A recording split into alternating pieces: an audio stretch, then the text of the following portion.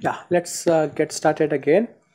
So now we wanted to check what is the distribution of the statistic we have here. Like our statistic is the square difference between the classes of all the classes between their empirical values and the expected empirical frequency and their expected frequency normalized by their empirical frequency. So to do this, sorry, this is k here. We are going to use our likelihood. We can use a likelihood test. Let's try to check whether my hypothesis is null hypothesis is like a theta I is whether this is equals to theta I 0 for all I, and alternate hypothesis this is not equals to for some I.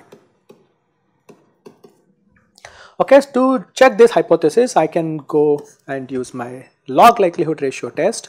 So in the log likelihood ratio test, this being a discrete valued function, so how I'm going to get this, let's quickly write this.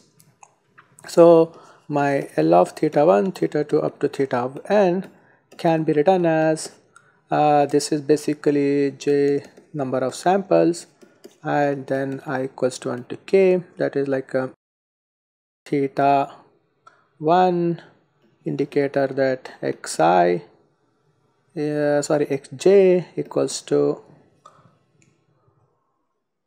1, right? So this is for each sample I'm going to check, and this is going to be I and this is going to be xj equals to I. Now we know that if I are going to expand this, I will see that theta I is going to be exponented to 1 a phi number of times, and that is why I am going to get this quantity to be simply product of I1 to k theta of fi.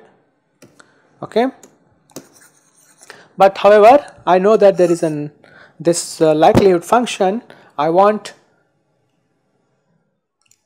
under the condition that my summation of fi's has to be n. This is naturally it has to hold, but also I want this theta I should be such that they add up to 1, because these are the probabilities of the various classes which need to add up to 1. If I use my likelihood estimator, one can see that when I optimize this over my thetas under these constraints, I will end up getting theta I hats to be fi by n. This is basically the empirical frequency of my class I.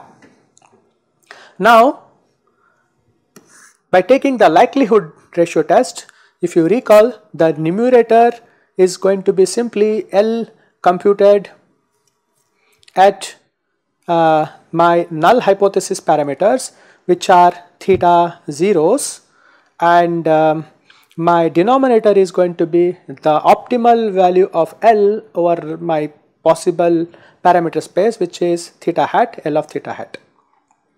So by simplifying that I get this, and now further if I am going to take minus 2 log of this, I am going to get this expression. Now our claim is, or one can show that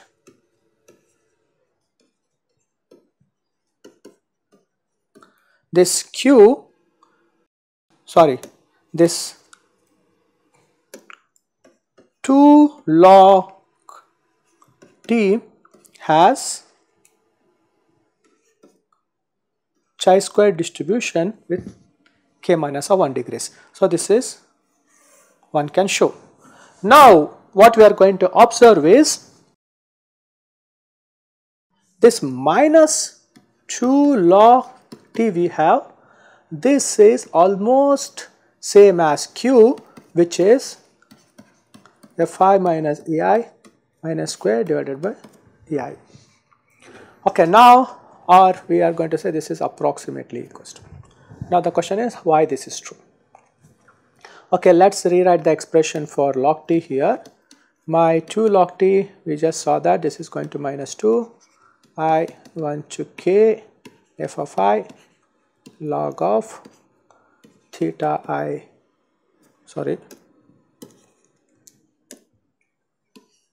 theta I 0 minus log of what is that we have here? Oh, I am going to use this slide instead of that.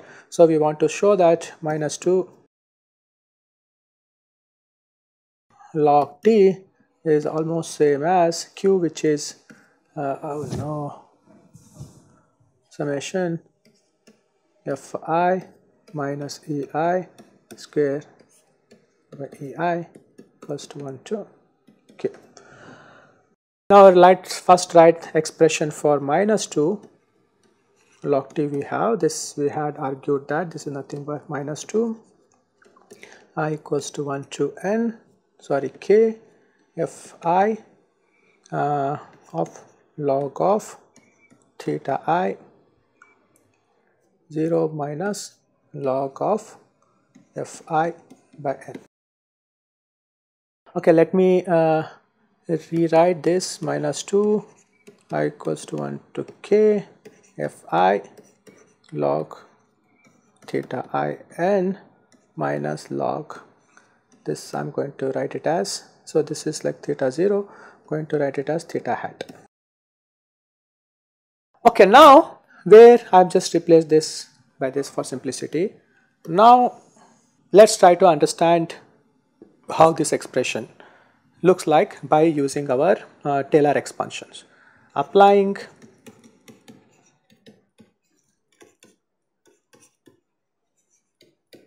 Taylor's series expansion around the point theta I hat. So then I'm going to get this theta I 0 equals to theta I hat plus theta I 0 minus theta I hat, and then I need to take the first derivative of this, that is 1 upon theta I hat plus theta I 0 minus theta I hat squared, then 2 factorial, right, and then the second derivative of this, which is minus 1 upon theta I hat square. And there will be some additional terms here, which I'm going to simply write it as j equals to 3 to infinity, which are like theta I 0 minus theta I hat 3 j factorial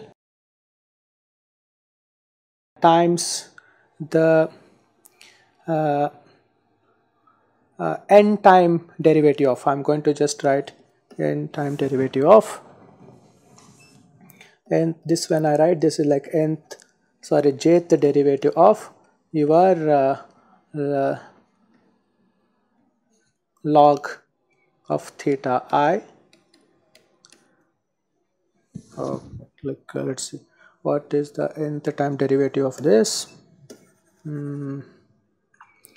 jth derivative of this. So I'm going to write some, let's say this is like I'm simply going to write jth derivative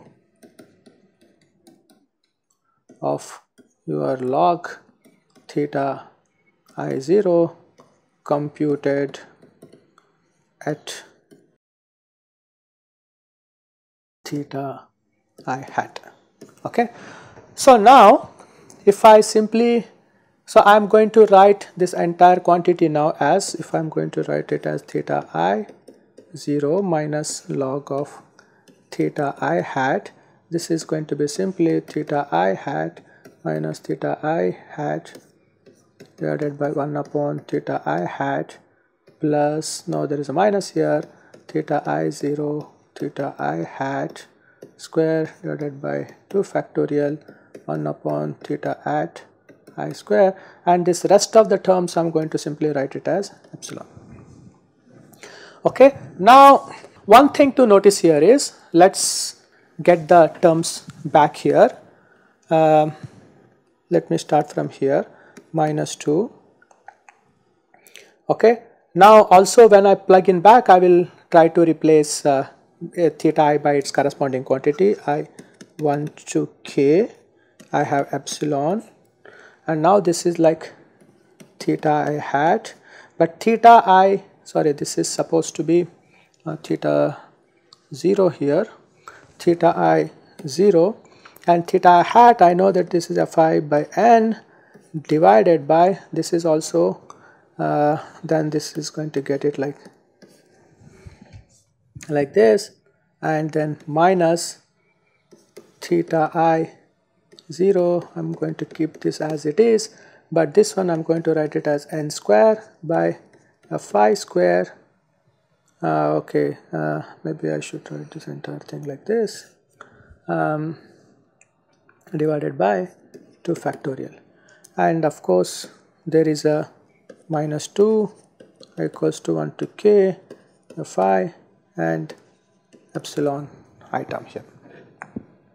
Okay, so now further let's do this simple computation, and now if you do this, what I'm going to get is Fi times theta I 0, and this gets this quantity, and I am going to get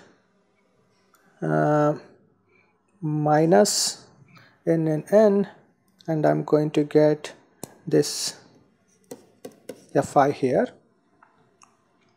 Okay, and if you further simplify this quantity here, this is going to be theta I 0 minus theta I hat,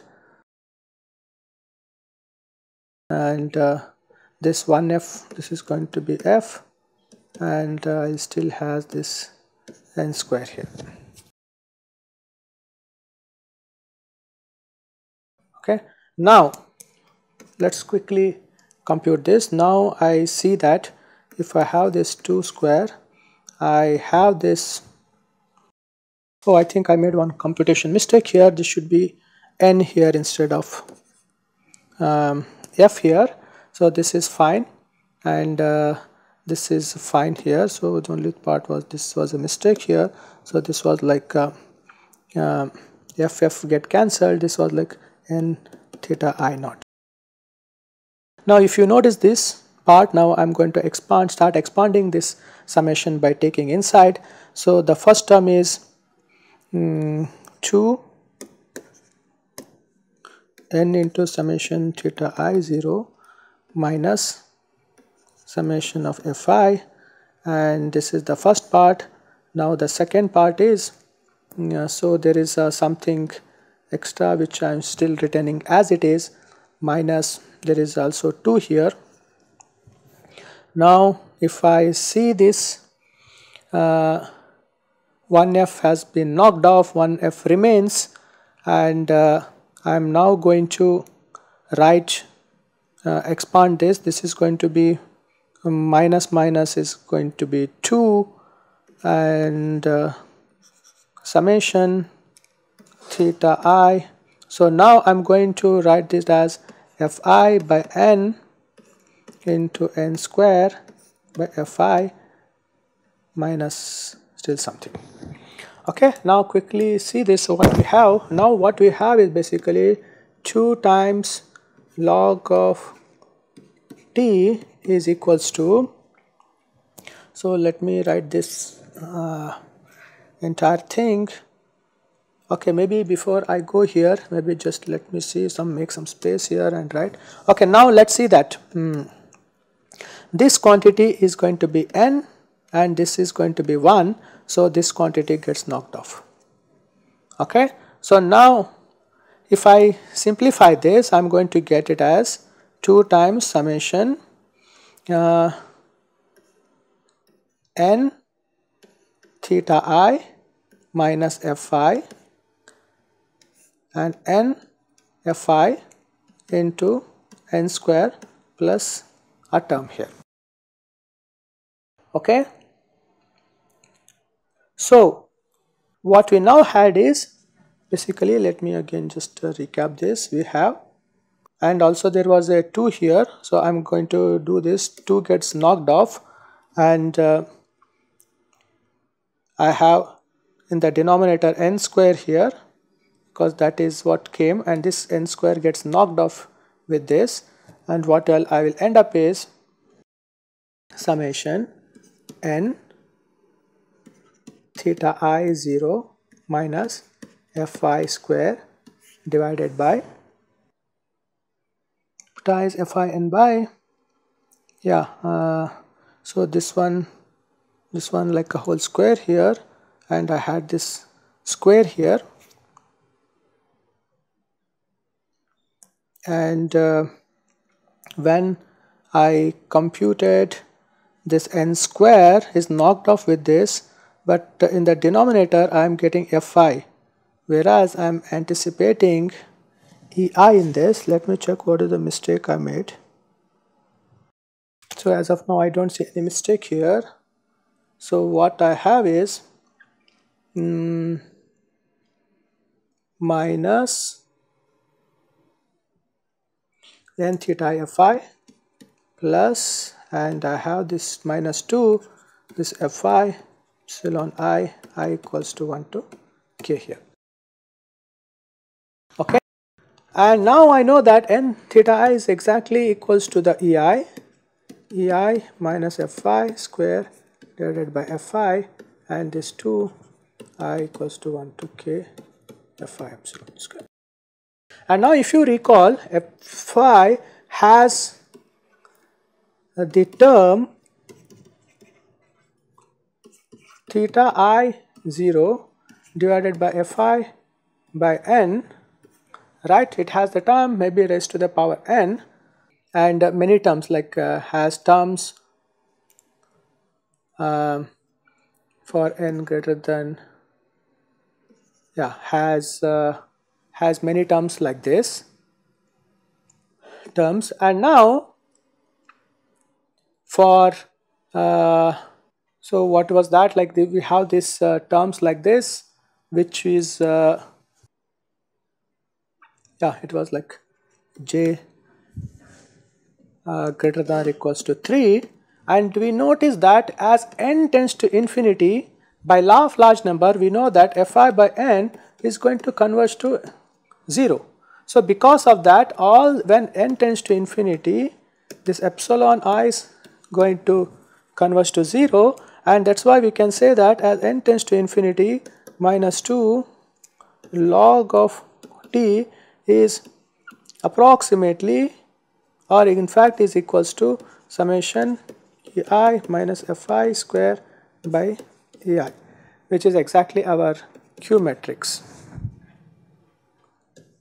And since we already argued that minus 2 log t is Q distributed, is chi square distributed with k minus stream, we can say that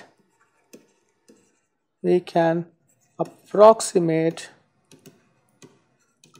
Q also to have chi square k minus 1 degrees of freedom. Okay, so I hope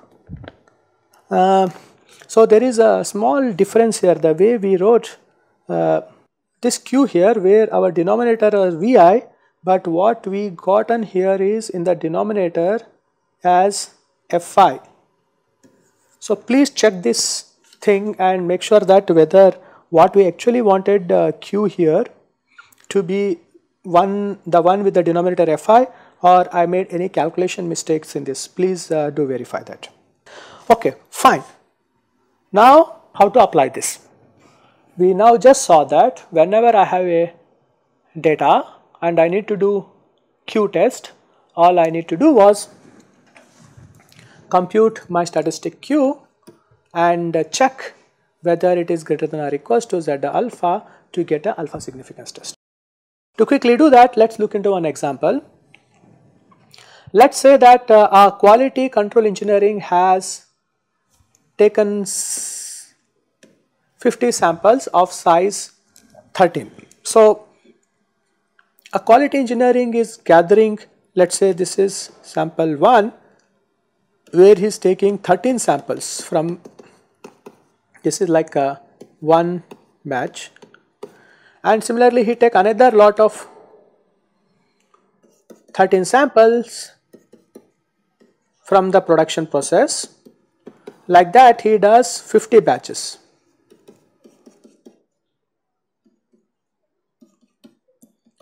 And in each of these batches he looks the number of defects for the samples, and this table gives the number of defects that he has observed in how many defects here are going to observe in these samples of batch size 13, and we want to test a null hypothesis at level 0.05 whether the defects are going to follow either Poisson or binomial distribution. I am going to do the exercise computation for the binomial distribution, and you can try out similarly for the binomial. So notice that we have only given by Poisson distribution and we do not know the value of lambda, we are only given this.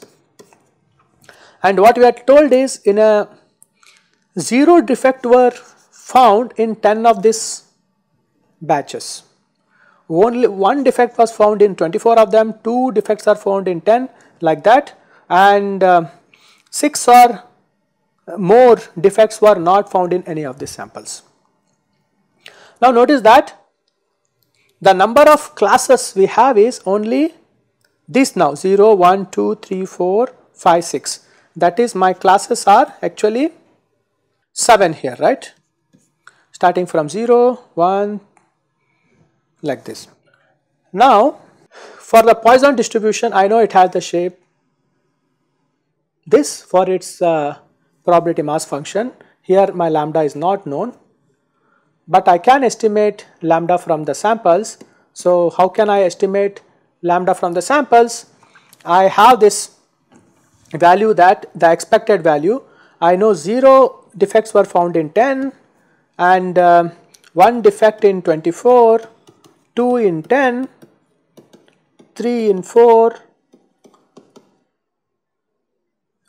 4 in 1 and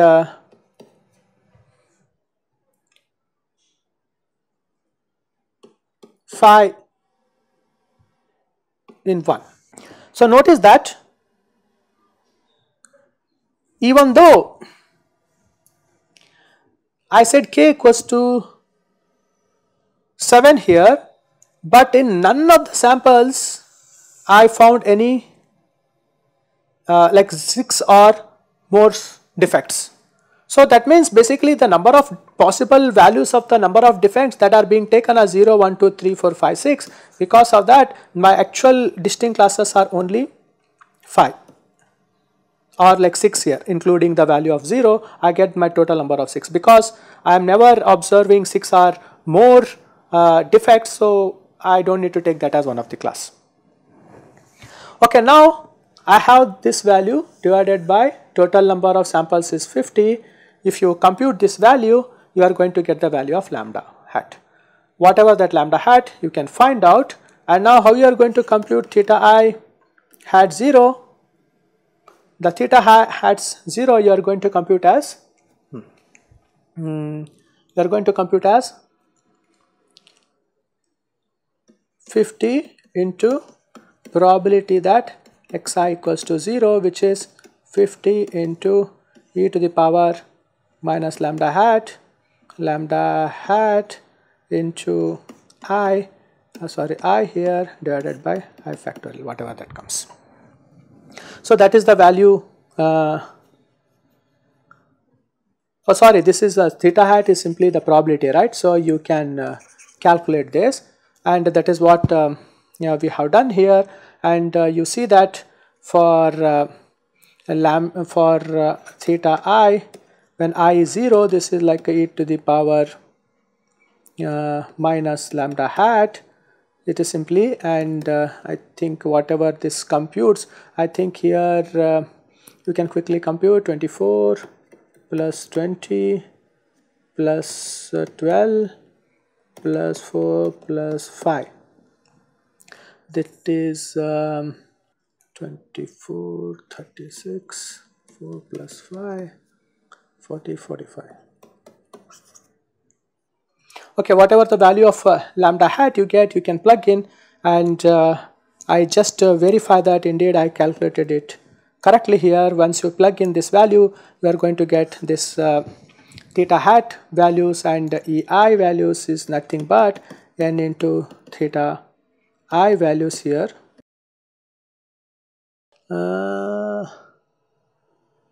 Okay, just I want to revisit this. Okay, 0 is observed 10 and 1 into 24. Just let me see if I have this here.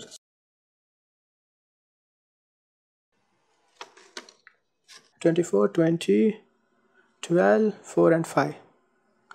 24, this is 40, 44, 56, this is 56 plus 4 and 5. 50. So you will end up this value to be equals to total 65 by 50, which is like 1.3, and in fact you can see that minus 1.3 is if you see that this is exactly equals to 0.2735, and based on this computation you can compute what is E bar here, and similarly you can compute all of this. And notice that when you do this for this class phi, you are ending with a value 0.5 which is less than 1, and the frequency can't be the count. Physically here basically you are counting the number of expected frequency of a class which can't be less than 1. So we may want to merge these two things, and this is going to give us a value of 2.1, what is this, 555, am I correct? 555, okay, and then do the recomputation. So basically we further restricted my I did one more grouping here. So and now I can only compute, basically I kind of ignoring this class as well now, and now based on that I can compute as required f minus E bar, and I am going to get this value, and when I am going to sum that, that is going to give me value. Now if you want to check this critical value at 0.05, I need to first decide what is the threshold I should set. In this case it so happens that we need to take the critical value from chi-square distribution with 3 degrees of freedom, and I will just comment about why this is 3 here, and this value happens to be 7.81, and whatever the value we have obtained, Q value 0.360 here, is going to be less than 7.81. So in this case that's why we are not going to reject this null hypothesis as per our criteria. Now the question is why we take chi-square distribution with 3 degrees of freedom. This is because first of all we started with k equals to 6 here, right, and we need to take the degrees of freedom to k minus 1, but we further reduce the class here because my E hat happens to be less than 1 for my class phi or more, so I needed to reduce my class 1 further, and I also had an estimation for this lambda, and that will also reduce my thing 1. That is why the 6 minus 1 minus 1 minus 1, which is 3, which I am taken as my degrees of freedom. Okay, I hope this clarifies, and similarly you can compute this test for the binomial distribution also. You will see that even the binomial test for the binomial also said that your null hypothesis is not rejected. So both our tests say that both of this can't be rejected, and obviously both can't be correct. So it's in this case we can conclude that our samples are not enough to say conclusively which one is possibly to be rejected. Okay, so this is all about how to use your chi-square distribution. Now we'll talk about the other tests.